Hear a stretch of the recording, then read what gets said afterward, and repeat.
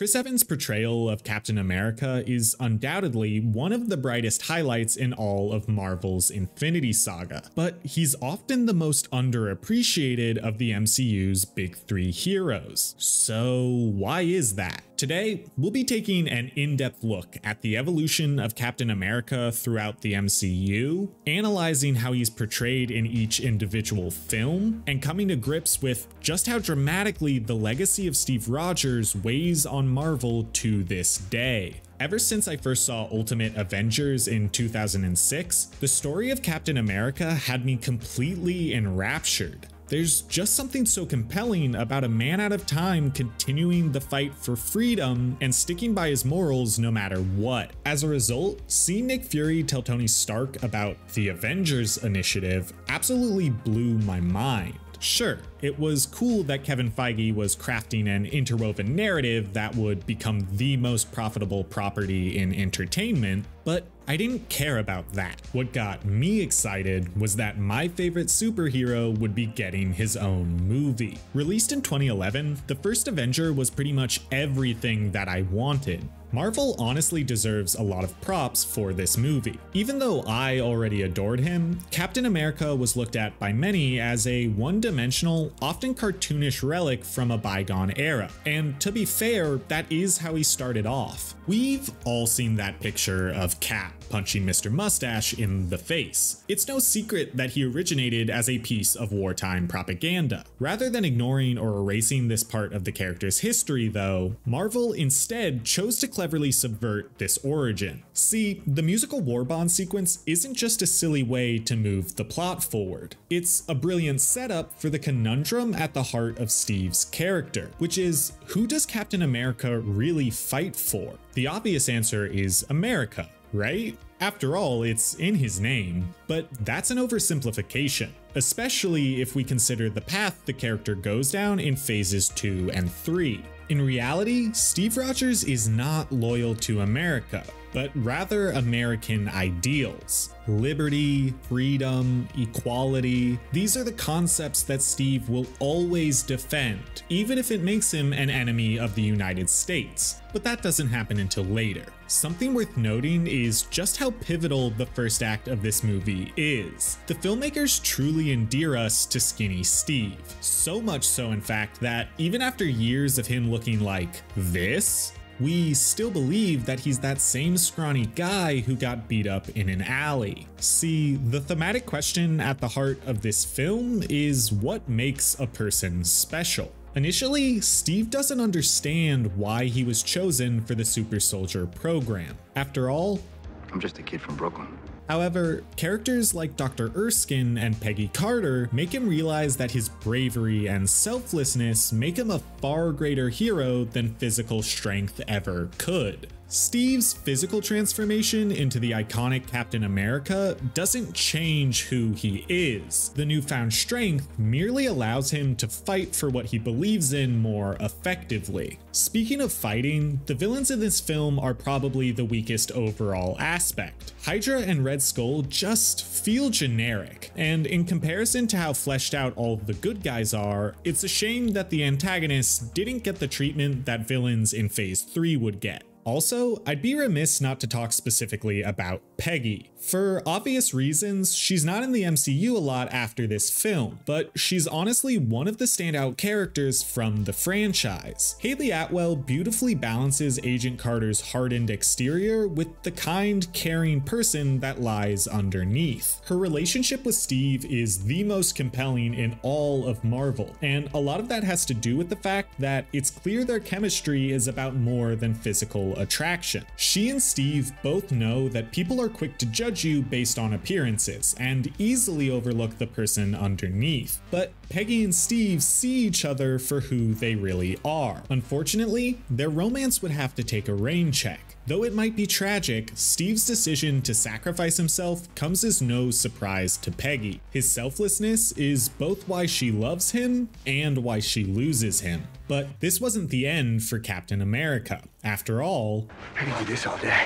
Joss Whedon's Avengers is a particularly strong chapter for Captain America because it functions in many ways as a direct sequel. The last film ended with the cliffhanger of Cap waking up in modern times, but Avengers is where we really see that play out. Whedon's quippy style of filmmaking isn't a perfect fit for every franchise, but here it works brilliantly. It plays up the whimsical aspects of Golden Age comic books while grounding the piece in how seriously it treats the characters. For Cap specifically, they get to play up the dissonance between who he actually is and the legacy he left behind. Coulson, for example, completely geeks out when he meets Steve, fondly remembering all the Captain America stories and merchandise he consumed as a kid. Meanwhile, Steve sees these stories as traumatic memories that, to him, feel only a few days old. It would be like if a soldier made it through Normandy only to find out the next day that they're selling action figures of him back home. All things considered, Steve handles the nature of his situation pretty well. Whereas any normal person would be completely overwhelmed, Steve takes it all in stride, choosing to solely focus on the mission at hand. And that mission is to lead the Avengers. Cap's dynamic with the rest of the team is one of the best parts of this film.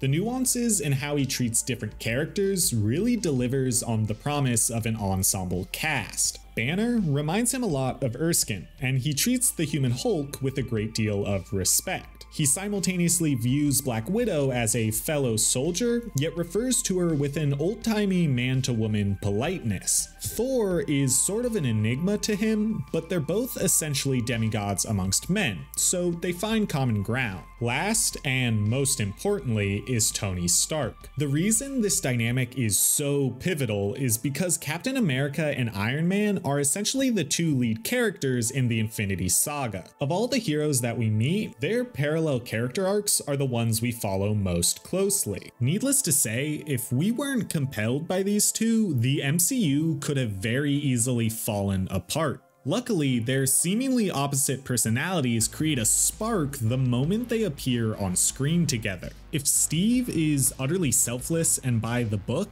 Tony is an ego-driven maverick. The two were destined to butt heads, yet they also wind up bringing the best out of one another. By the end of this movie, each of them truly respects the other, and as their relationship ebbs and flows throughout the saga, the audience is utterly invested. Honestly, the only real critique I have of Captain America in this movie is the uniform. I love what it represents narratively, but the downgrade from his original suit is hard to exaggerate. Granted, Chris Evans could make an empty potato sack look stylish, so it doesn't take away from the movie all that much. For the first ensemble piece in the MCU, Cap was utilized brilliantly, and the narrative threads set up here would go on to really pay off for him in later phases. Moving on to the Winter Soldier, this is where my opinions might get a little bit controversial. Many hold this one in high regard, and I would agree that it's one of the best films in all of the MCU. Personally though, I don't really like it as a Captain America story, don't get me wrong. Bringing on the Russo brothers to direct was an inspired choice, as they brought a new level of genre storytelling to the MCU. The Winter Soldier is a perfectly executed political spy thriller.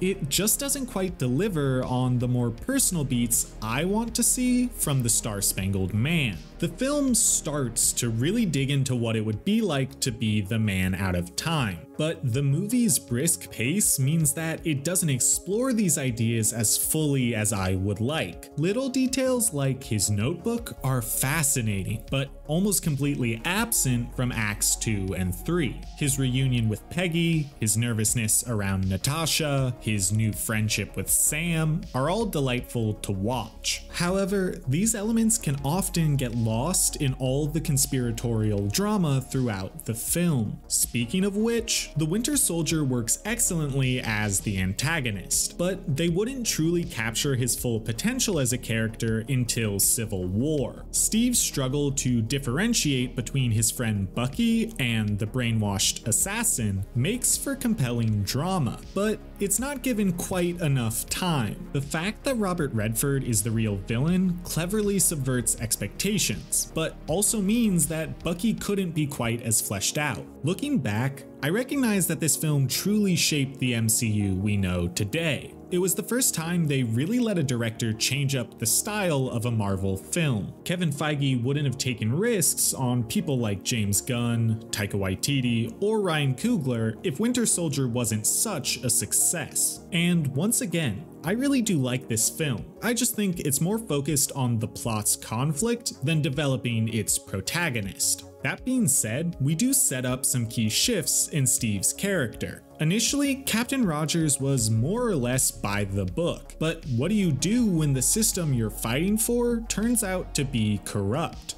This is the main question Cap has to wrestle with in Winter Soldier. The Hydra shield conspiracy forces Captain America to go rogue. In doing so, he realizes that it's sometimes necessary to fight against those in power, even if you once believed them to be your ally. His loyalty is to freedom and individual liberty. At his core, nothing, not even safety, is worth sacrificing those values. This really cemented that Captain America could exist as a superhero not just for Americans, but for everybody. So even if I don't love how he's utilized in this installment, it's also responsible for him being able to thrive in future projects. Next, we have Age of Ultron, which, despite being pretty messy, I actually really enjoy. At the time, it was a bit underwhelming and kind of felt like just another adventure for the Avengers. But now that's exactly why I like it so much. We really get to see Cap and the rest of the team in their element. This isn't an origin story, and it's also not about their team falling apart. This is a movie where the Avengers are an established team with routines and familiar dynamics. I don't know, maybe what I really like about Age of Ultron is the first 30 minutes. Seeing the team act as a coordinated strike force against Hydra and then throw a huge party afterwards is exactly what I want out of a Marvel movie. Steve has clearly come into his own and is starting to really adjust to modern times. He's drinking buddies with Thor and a wingman for Bruce. He's the shot caller for the team, and despite a bit of tension with Iron Man, the two manage to get along quite well. Things aren't quite as strong once Ultron comes into play, but Steve is still utilized effectively. We further explore his contentious relationship with Tony and how different they really are. See, while Tony might like to think that he's in charge of the Avengers, Steve shows us that being a leader isn't about attention. Captain America is the heart of the Avengers. As their moral compass, he's able to take charge without demanding it. He leads by example rather than trying to control others. The only time his leadership becomes aggressive is when Tony's arrogance puts the rest of the team in harm's way. At times, Age of Ultron can definitely be accused of putting the cart before the horse. More than any other MCU project, it feels mainly like setup for future entries, rather than its own standalone product. That's not inherently a bad thing, but as the DCEU has shown us, you have to take your time. Marvel fans were already all in on this universe. You didn't have to sell them on what was coming next because they were more than happy to watch each and every film as they came out. Additionally, this was the last project Joss Whedon worked on before the reins were handed over to the Russo brothers. As a result, a lot of the setup teased in Ultron never actually came to fruition. Overall, this entry didn't shake up Cap's character dramatically, but it did prove that there is no Avengers without Steve Rogers. He represents what the team stands for, and without him, you might just have a civil war on your hands. Awkward segues aside, Civil War is a weird movie to analyze because it's technically Captain America 3, but functions much more like Avengers 2.5. That's not a bad thing, but it just changes how I view it. With that being said, I really enjoy this one. It features a large ensemble cast, but manages to still deliver intimate, meaningful moments for individual characters. As an audience member, we really get to see why Steve can't bring himself to sign the Sokovia Accords. It's a big decision for him to go rogue, but it's not out of character. Once again, we see that Captain America is loyal to the concepts of liberty and freedom, not the institutions that claim to uphold them. Simultaneously, the audience also sees the flaws in his line of thinking, which is why we can also sympathize with Team Iron Man. Their disagreement is the core of this film, and if we didn't see validity in both sides, the movie would not work. Thankfully, both Steve and Tony have fleshed out scenes that explore their reasons for doing what they do, which only makes it hurt that much more to watch their friendship get torn apart. The film ultimately positions Team Captain America as being the righteous ones, but it's a nuanced enough issue that you could see it going either way. I think what specifically tips the scales in Cap's favor is the fact that he's protecting his friend. We've seen time and time again that Steve Rogers is as selfless as he is brave. We can't help but understand why he would sacrifice his reputation and the camaraderie of the Avengers in order to protect his best friend. Most importantly, the film does not make the choice feel easy. You see just how much this conundrum shakes Steve to his very core. The foundation of his beliefs and ideology are completely rocked by this impossible decision he has to make. More than any other film, Civil War showcases why Chris Evans was the perfect person to portray this iconic superhero. Like Superman, it's easy for the casual viewer to write off Captain America as an idealistic Boy Scout without a lot of depth. But Chris Evans delivers a layered performance that beautifully captures the struggle between what is right and what is easy. Aside from the small bit of hope that the end monologue gives us, the third Captain America film plays out a lot like a tragedy. There's a looming sense of inevitability and impermanence that seeps into every scene. When things are going well, you know they won't last. And when things are going poorly, you know that it can still get a whole lot worse. This dark new tone subtly paved the way for the upcoming Infinity War and Endgame, and really solidified that the MCU could tell an emotionally impactful story. To end on a brighter note, the few lines of dialogue exchanged between Peter and Steve never fail to amuse me. I'm honestly kinda mad that these two didn't get more time to interact. Sure, Iron Man is the designated mentor figure for Spider-Man, but it would have been awesome if Peter actually connected with more of the original Avengers. Speaking of missed connections, that is the #1 issue with Avengers Infinity War. For as epic in scope as that movie is, we never really get to see a fully unified team.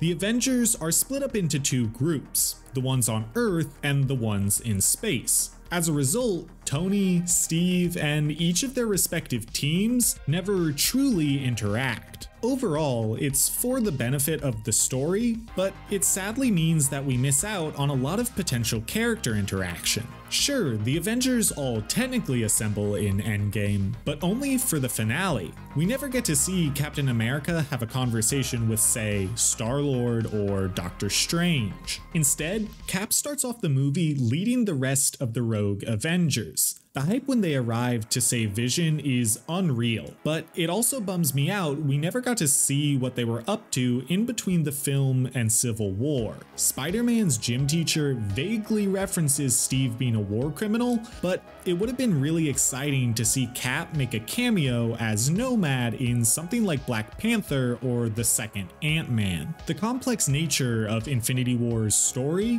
and the fact that Thanos is structurally the protagonist means that Steve Rogers doesn't get all that much screen time to himself. But the scenes he does have are immaculate. The mutual respect he and T'Challa share, and seeing them lead their troops into battle, perfectly encapsulates what makes this shared universe so special. I especially love how unwilling he is to sacrifice Vision. Especially after Civil War, he doesn't want to do anything that would damage the team and those he cares about. Sure, Steve is all too willing to sacrifice his own life, but forcing a friend to do the same is unthinkable. This further contributes to the nuance that makes Captain America so much more than just a Boy Scout. He has a rigidly complex moral code, but it's not static. It evolves as he does and adapts to each and every dilemma he faces. Also,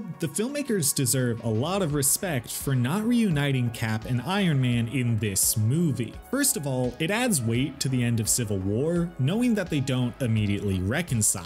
Additionally, it allows the audience to see the respect each of them has for one another, despite their disagreement. Steve would never give Tony the satisfaction of saying it to his face, but when he learns that Iron Man is off-world, he openly remarks that Earth just lost your best defender. It's a subtle moment, but speaks volumes about the two men's relationship. Even though I would have liked a little more focus on Cap throughout this film, the movie includes so many characters and so much plot that I really can't complain. It's one of the best action blockbusters ever made, and the culmination of a decade's worth of storytelling. Endgame was not only Captain America's final appearance, but also a finale to the Infinity Saga, an unprecedented story spanning over 20 films and 10 years. There was a lot of pressure on this movie, and it easily could have buckled under the weight of expectations. However, the Russo brothers made the genius decision to scale back this film compared to its predecessor, and tell an intimate story about grief and redemption. For the first two acts, Endgame is much smaller in scope than Infinity War. The main ensemble consists of far fewer characters, mainly the original Avengers, meaning that the film can spend much more time on each one of them. We get to see how the team, along with the entire world, does their best to cope with half the population disappearing. The snap was especially hard on Steve Rogers because he views it as a personal failure. Like I mentioned previously, he has no hesitation when it comes to putting his own life on the line, but losing his friends is almost too much for him to bear. Both he and Natasha throw themselves into their work in order to avoid dealing with their grief directly. I think a lot of his shame is triggered by Tony's critique of him before the 5-year time jump. Tony points out that if the Avengers were a unified team when Thanos attacked, they most likely could have stopped him. Even if Steve was in the right during Civil War, his actions indirectly led to the snap, and being the person he is, Cap of course fully blames himself. That's why as soon as there's an ounce of hope, Steve does not hesitate in assembling the Avengers. To him, reversing the snap is about more than saving lives. It's about his own redemption. And maybe even more important than that, it's an opportunity for reconciliation with his longtime friend. Getting Tony to join them on their mission through time is vital because Steve needs to prove that they can still be a team. They can't always communicate their feelings, but in working together, their actions speak far louder than words ever could. Looking specifically at the third act, there are 3 elements that really stand out to me. The first should come as no surprise. When Cap catches Mjolnir, Jonathan? It was a moment everyone wanted, but no one was sure if we'd ever get. Beyond the sheer awesomeness of the beat, it also reflects beautifully on the character of Captain America. We always knew that Steve Rogers was a special human being, but to have a magical hammer deem him worthy felt just poetic enough without being on the nose. The fact that Thor was so happy for him doesn't hurt either. The second moment is just prior to the portal sequence. With Iron Man and Thor seemingly out of commission and the rest of his team stuck under thousands of pounds of rubble, Steve stands alone, looking out at the horde of enemies. No one would judge him if he gave up in this moment. It's one against many. The odds are insurmountable. But does he give up? Does he run away? Does he even flinch? No. He straps on what remains of his shield, he turns to face the enemy, and he holds fast. Because guess what? I can do this all day. Captain America is willing to take on Thanos and his army all by himself because he is the true embodiment of a hero. He puts the cause above all else. Obviously, the rest of the Avengers show up just in the nick of time, but this moment tells us all anyone ever needs to know about Steve Rogers. The third and final element that I adore from the finale is the fact that he isn't the one to make the sacrifice play. It's Iron Man who sacrifices his life for the greater good. I have no doubt that Cap gladly would have done the same if he was wearing the Infinity Gauntlet, but it means so much more that he doesn't. Instead, we see the payoff to all his bravery. By never once wavering in his beliefs, Steve Rogers inspired his friends to do the same. Cap's dedication to what he stands for inspired Tony Stark, the man who once loved no one more than himself, to make the ultimate sacrifice. As I mentioned earlier, Captain America leads by example. His own selflessness inspired those around him and indirectly saved the world. The skinny kid from Brooklyn who doesn't like bullies became the world's greatest hero, and he didn't have to die in order to do it. To make one last point about Endgame, I absolutely adore that the final shot is just Steve and Peggy dancing. Not only is it the perfect ending to Cap's multi-film arc, but it also shows just how human the story of the MCU is. It doesn't end on a big battle or all the Avengers lined up for the perfect snapshot. It ends with Steve Rogers finally getting to dance with the girl of his dreams. Like Captain America himself, the MCU is wrapped up in an extraordinary, superpowered package, but it's the human element underneath that makes it special. This is why a post-Captain America MCU feels so weird, and why it's no surprise that Falcon and the Winter Soldier directly deals with what a complicated legacy has been left behind. Chris Evans as Captain America isn't as flashy as Robert Downey Jr.'s Iron Man, or as funny as Chris Hemsworth's Thor. The brilliance of his role and performance is much more subtle, and therefore harder to replicate. I think if Marvel truly wants to recapture the magic of Steve Rogers, they need to not focus on superficial things like his shield or suit. Instead, focus on what he stood for. He's simultaneously relatable and an example of who we can aspire to become. That's honestly something you can apply to almost any superhero. So hopefully Marvel can find a new way to sprinkle in that X factor for years to come. If you're still here after all that, click here for more Marvel retrospectives or here to subscribe for more videos. I'm Dylan, and this has been The Writer's Block.